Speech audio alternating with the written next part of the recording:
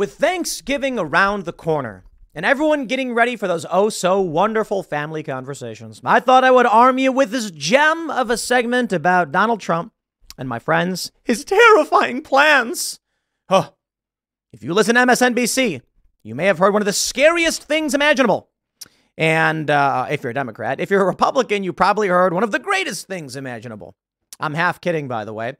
But let me give for all of you this segment from Morning Joe, where he makes some bold claims that Trump will imprison and execute people. I'm not kidding.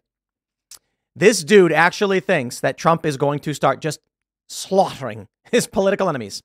Dude, the only people who actually went after their political rivals are Democrats. But, let's just play the video.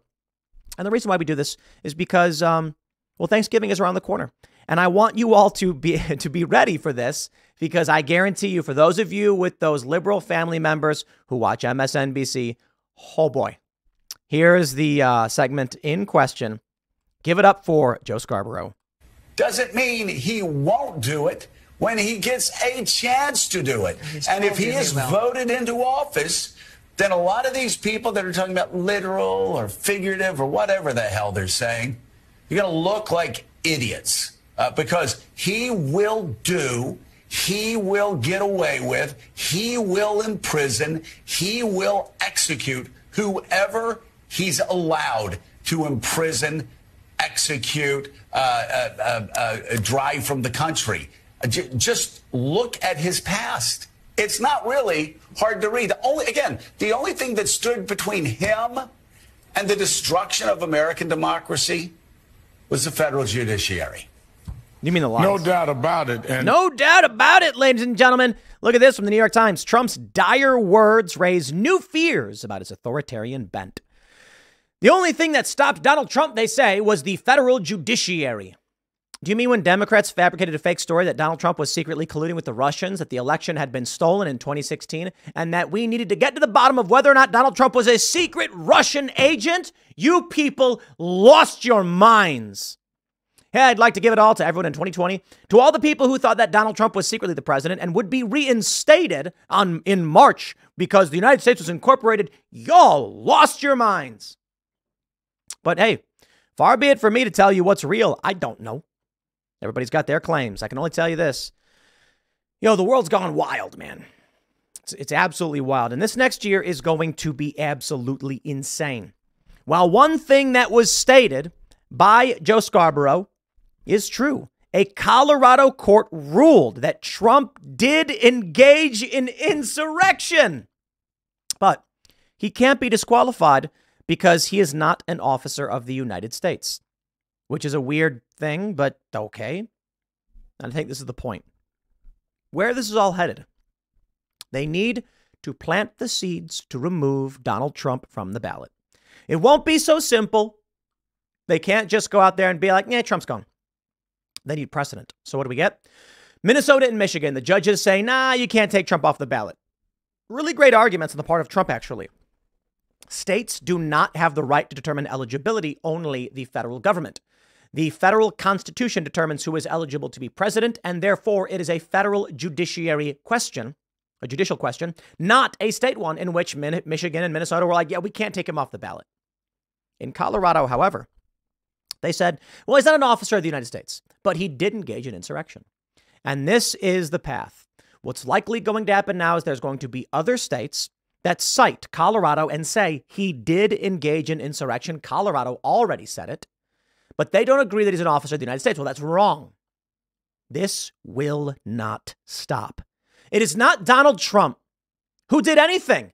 He didn't even bring in the National Guard to stop the riots. Let him happen. Many people argued that during the Summer of Love riots, the worst riots we'd seen in 50 years, in 2020, many argued Trump should have brought in the army. Tom Cotton wrote an article about it. Editor at the New York Times got fired for publishing the article.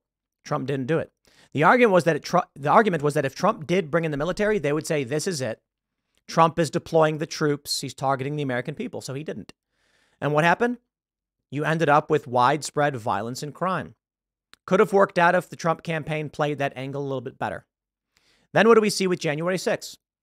Trump should have called in the National Guard. But he didn't. Why? If Trump called in the National Guard on January 6th, they would have immediately run the story in all the press. Trump is mobilizing a coup. His supporters are storming the gates, and now he's ordering the military to come in and secure, blah, blah, blah. They would have said a military coup is happening. What would have happened then?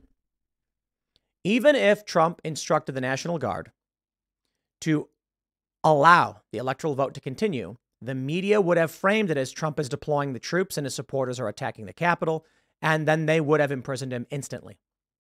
So Trump didn't. Trump instead went to the Democrats and to the mayor and said, you guys got to get the National Guard out here. And they went, nah, they're not going to do it. They wanted Trump to do it. Trump would be locked up in a military prison, in my opinion, if Trump ordered the National Guard to be deployed on January 6th.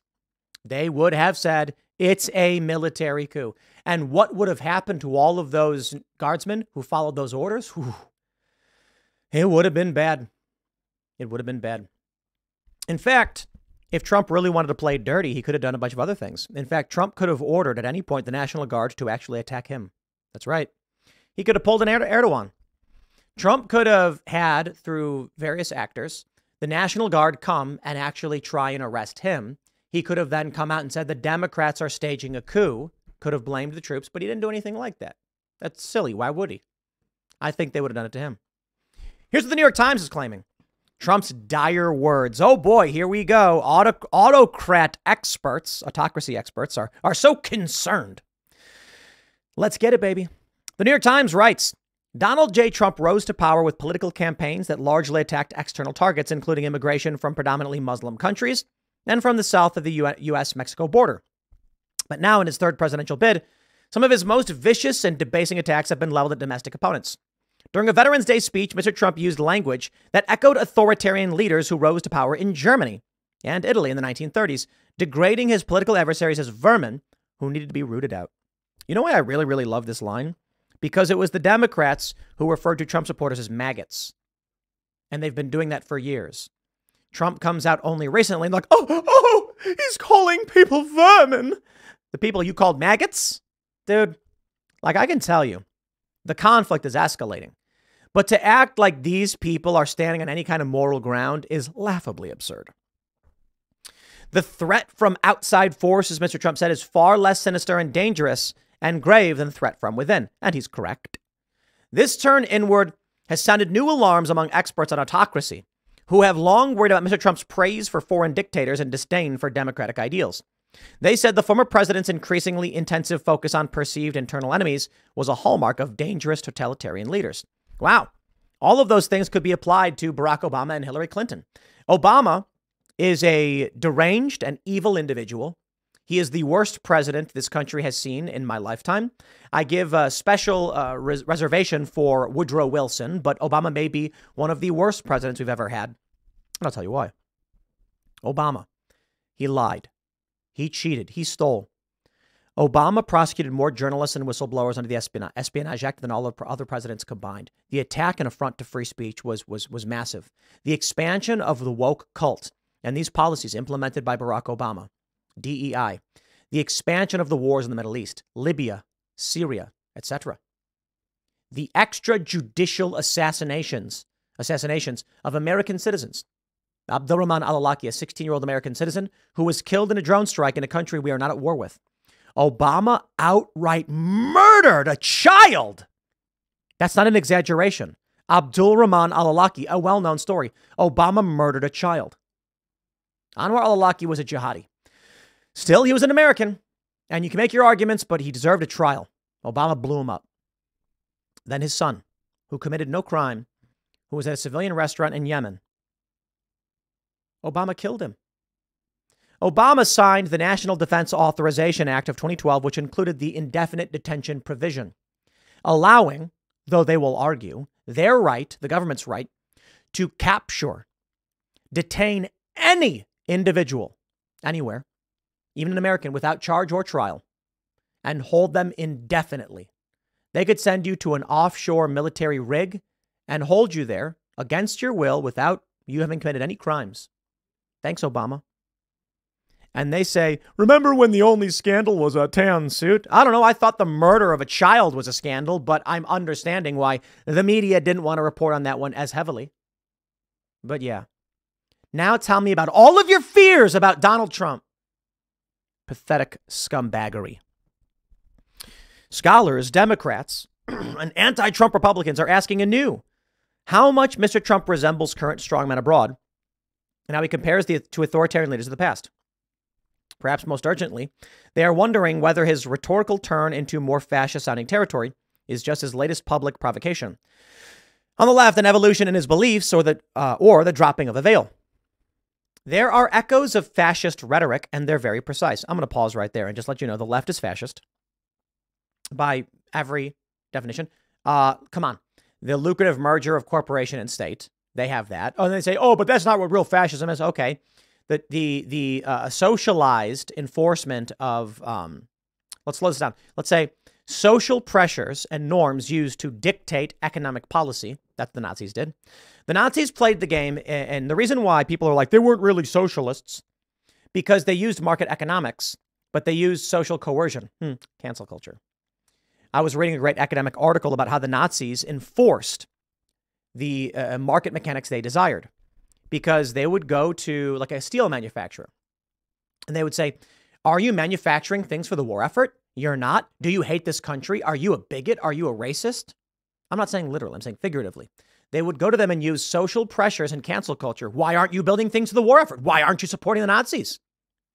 The rainbow flag by the LGBT community, the Progress Pride flag. Same thing as the swastika. I'm not being cute. I'm not exaggerating. The swastika was long used by people all over the world as a symbol of prosperity and good fortune. If you look back at antiques from the early 1900s, you'll see swastikas everywhere. Much like the rainbow, it was a symbol of fortune. The rainbow represents gold at its end. It represents a spring warm day. It represents prosperous, beautiful springtime. The swastika at the time did as well. But now the Nazis have turned it into something grotesque and vile. And it doesn't mean that anymore. When the Nazis came to power, they were flying the swastika flag, a symbol of peace, harmony, and prosperity. They inverted it. They corrupted it. This is what the left does with the rainbow in the same way. And people look at the rainbow and they're like, oh, you can't possibly think a rainbow means that. Take a look at any antique store carries antiques from the 1900s. I went to an antique store in Austin, Texas. They had swastikas everywhere. And the guys who worked there said, don't care. This meant something back then, and that's what these antiques represent. They don't represent Nazis. And I'm like, oh, it's kind of crazy to me. But this is what they're doing now with the rainbow flag. They are Nazis. And don't forget, they hate Jews. Seriously, they hate Jews. Let's not be cute. The far left, the woke cult, believe insane anti-Semitic conspiracy theories. We saw this with the Women's March. We saw this with Black Lives Matter. We saw this with Black Lives Matter pushing outright anti-Semitic conspiracy theories about the slave trade and banks and all this other crazy garbled nonsense. Now, when Hamas attacks Israel, they're now singing the praises of Hamas. These far leftists. No joke. But it's Donald Trump who's the dangerous one. They say Mr. Trump's shift comes as he and his allies devise plans for a second term that would upend some of the long-held norms of American democracy and the rule of law. These ambitions include using the Justice Department to take vengeance on his political rivals. Full stop. They're already doing that to him and many others. How many Trump people have been arrested and charged who didn't actually do anything wrong? Plotting a vast expansion of presidential powers, which is what Obama and Biden have been doing nonstop. Sure, spare me. And installing ideologically aligned lawyers in key positions to bless his contentious actions. Quite literally what Democrats have already been doing. The only problem I have is that Republicans aren't fighting back hard enough.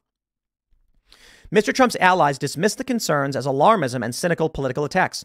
Stephen Chung, a campaign spokesman, responded to criticism of the Vermin remarks by saying, if it came from reactive liberals whose sad, miserable existence will be crushed when President Trump returns to the White House, Mr. Chung did not respond to requests for comment for the article. Some experts on authoritarianism say that while Mr. Trump's recent language has begun to more closely resemble those used by Hitler or Mussolini, he does not quite mirror fascist leaders of the past. Still, they say he does exhibit traits similar to current strongmen like Viktor Orban of Hungary or Recep Tayyip Erdogan of Turkey. Sure. Mr. Trump's relatively isolationist views run counter to the hunger for empire and expansion that characterized the rule of Hitler or Germany or Mussolini. Oh, so you're saying that it's more aligned with like Hillary Clinton and Joe Biden? Next question. As president, he was never able to fully wield military power for political purposes. Meeting resistance when he sought to deploy troops against protesters. No, he just didn't do it.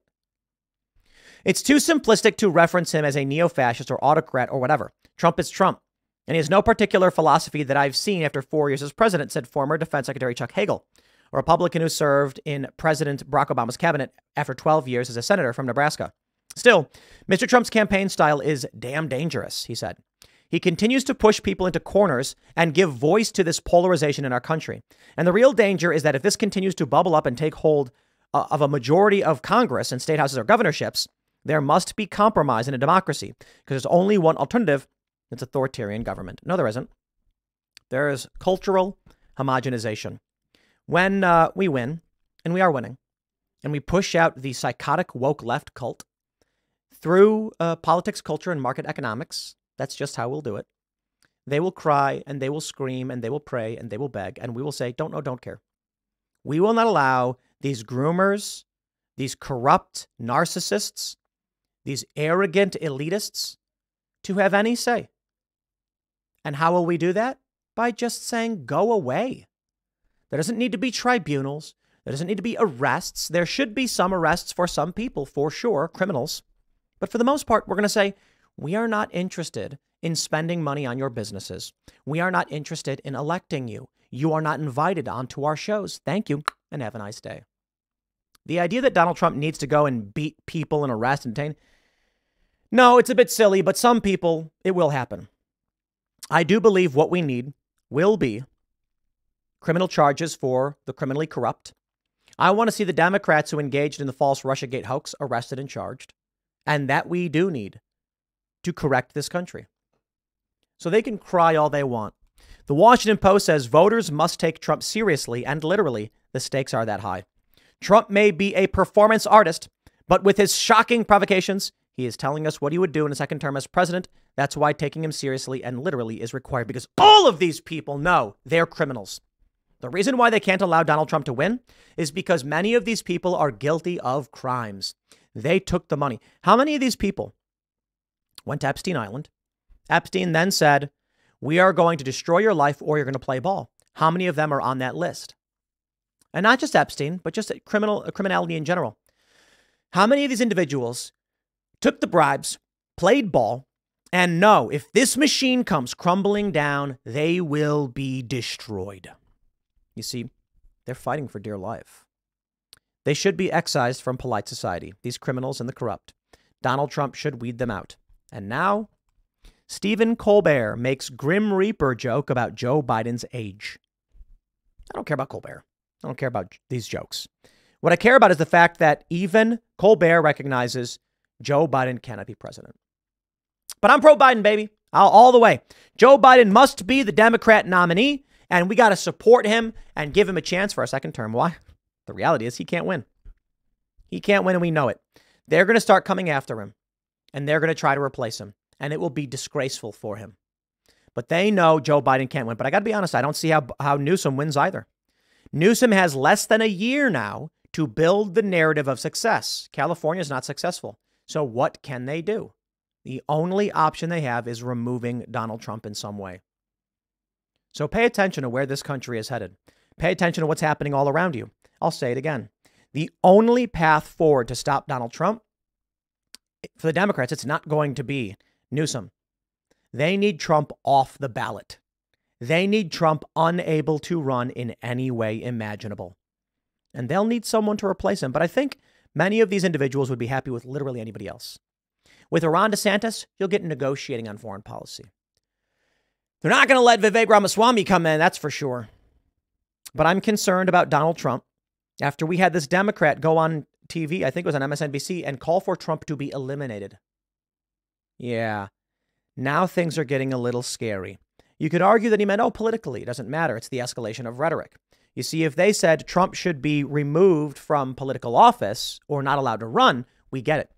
But saying someone should be eliminated, we know what that means. That's a scary reality.